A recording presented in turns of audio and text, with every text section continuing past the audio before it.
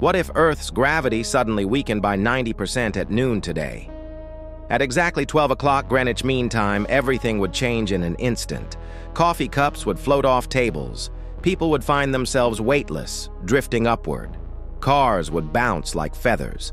Buildings would start cracking as their foundations lose grip. But the real horror would begin outside. Anyone walking on the street would slowly rise into the air, helpless. Parents would watch their children float away, grasping at nothing. The atmosphere itself would start bleeding into space like a punctured balloon. Ocean water would form massive floating spheres suspended in midair. People would desperately cling to lampposts, trees, anything bolted down. But human grip strength can only last so long.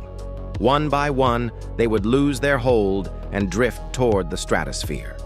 Within hours, anyone who couldn't find shelter indoors would be gone, floating helplessly in the thin air, 20 miles above Earth.